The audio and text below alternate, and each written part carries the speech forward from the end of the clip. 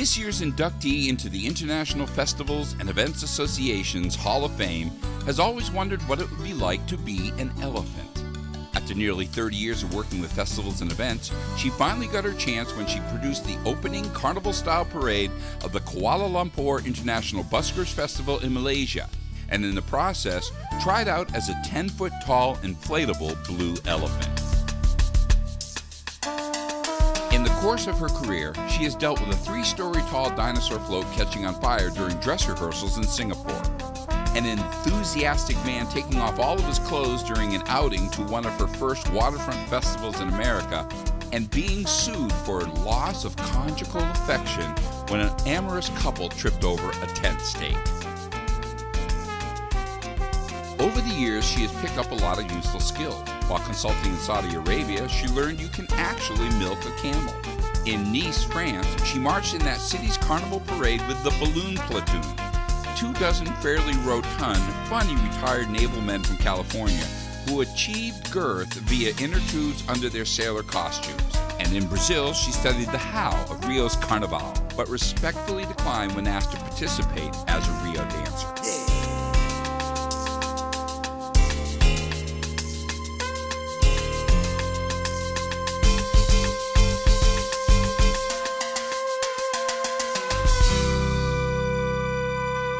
Charlotte joined the IFEA, then known as IFA, when the leading technology wonder was a self-correcting typewriter. Calculators were giant, and the concept of community celebrations didn't mean posting to YouTube. It was an era without internet and websites, when overseas communication was done primarily by telex, and networking with your peers were the only sources of information for a festival professional.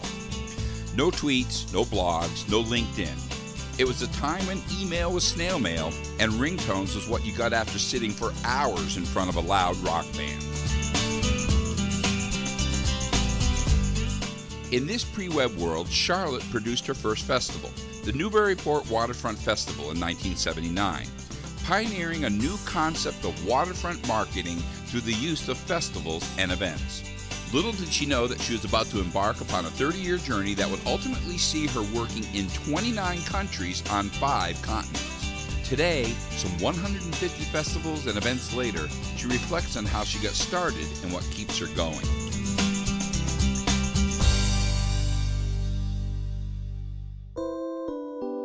In 1979, Charlotte was directing a feasibility study to convert an unused, historic building north of Boston into a cultural center.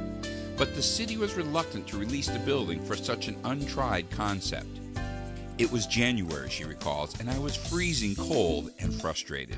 When the city fathers were not grasping the concept, I decided to show them, without the building, by taking the whole event outdoors during the summer along the newly completed Riverside Boardwalk.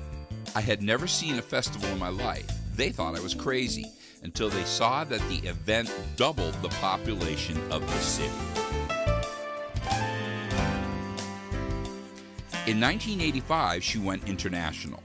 Europe had heard of this idea of merging cultural activities and waterfront marketing and wanted to do the same. Her first job was for the Thames Water Authority in the UK, the largest single water authority in the world, which was about to privatize.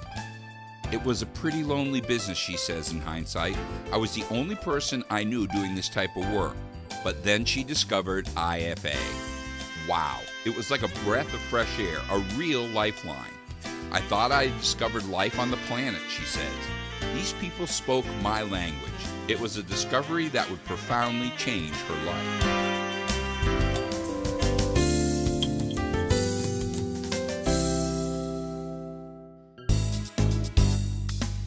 In the fall of 1987, Charlotte joined the IFA board as the representative of the association's commercial members. Charlotte's company represented a new hybrid, the for-profit festival company. One of her first acts as a new board member was to initiate a bylaw change creating one class of membership, where everyone had a vote and could participate equally in the association's activities. The proposed amendment was approved at the Ottawa Convention in 1988. Ottawa was a turning point for IFA's commercial members in other ways. Charlotte also initiated the first formal trade show, today known as the IFEA Expo, working closely with a dynamic young French-Canadian, Thérèse Saint-Onge. Ottawa was also the place where, in all earnestness, Charlotte asked the questions others were afraid to address. Why was there an I in IFA?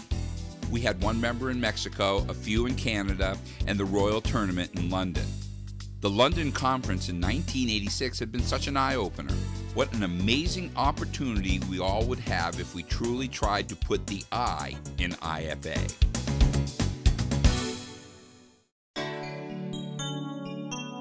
Meanwhile, Waterfront Festivals Limited continued to grow, adding to its waterfront consulting services a new sponsorship consulting service, a collaborative team which included herself, the late Dan Manjett, then the CEO of Kentucky Derby Festival, and Bruce Skinner, past CEO of the Fiesta Bowl. Charlotte's son Christopher Hansen, who had literally grown up in the business, took over the management of the summer festivals. Charlotte was elected IFA chair from 1991 to 1992. She traveled to Europe frequently, where she soon learned that European festivals were different than American festivals, both in content and in the way they were run and funded.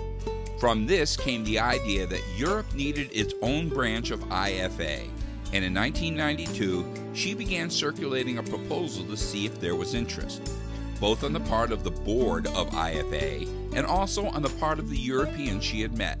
The answer was an overwhelming yes. The 1992 IFA Worldwide Convention in Rotterdam, the Netherlands, marked the beginning of IFEA's globalization that today spans 5 continents. 65 Europeans became charter members of IFA Europe, the association's first affiliate organization, with major startup assistance through conference chairman Dr. Hans Horsting, who later became IFA Europe's chairman of the board for a number of years. Following the convention, Charlotte participated in writing the bylaws and articles of incorporation of the European Association at the House of Lords in London, hosted by honorary chair the late Lord Perry of Nayland. In 1993, IFA Europe hired her to organize a conference at Euro Disney just outside of Paris. That same year, she also successfully bid to bring the IFA Worldwide Conference to Boston in 2001, later postponed until 2004 due to the tragic events of September 11. In 1994, the Stockholm Water Festival offered some office space, and Charlotte moved to Sweden to produce IFA Europe's next conference, behind the scenes of the Stockholm Water Festival. She began studying Swedish and mastered Lilla Kanin through the expert coaching and laughter of a colleague's 8-year-old son. During her tenure as president and CEO of IFA Europe, Charlotte produced 2 European conferences each year and grew the European membership from IFA's original 5 members in 1985 to 135 members in 21 countries by 1997. She wrote the first grant that gave IFA Europe funding by the European Union.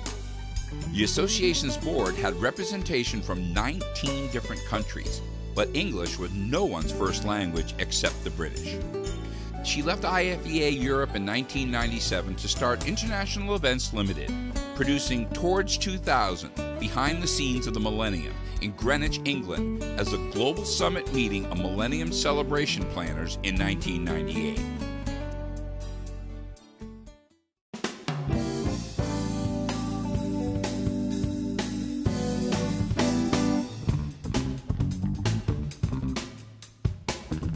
IFEA again was a turning point. At the 1998 convention in Denver, she and Dr. Annie Sidro met a representative from the Singapore Tourism Board and were hired to create and produce the finale of its Millennium Chinese New Year's celebration, Xingye. It was a career high for both of us, Charlotte says, to have the opportunity to put into action this idea of multicultural collaboration. We brought in performers from 14 countries. Many of them are friends from IFEA Europe. With international rebroadcasts, the event was seen by 33 million people over the next 2 years, and they were invited to return again to design and produce another finale in 2001. Event production, speaking engagements, consulting, and teaching activities have taken Charlotte to some 29 countries on 5 continents, her global reach paralleling that of IFEA's. Although she's repatriated to Boston in 2004, her environment is still international. In addition to designing and producing festivals and events, she now edits the Global Perspective section of IFEA's official magazine, IE, The Business of International Events, and writes a regular feature story for each issue. After 30 years, what keeps her going? I love people, she says with a smile, and I have always believed if you can imagine something, you can make it happen. Her advice to those entering the profession: be curious and never, ever give up. IFEA puts all these resources at our fingertips. We simply have to reach out and connect. This is truly the honor of a lifetime. We honor you today.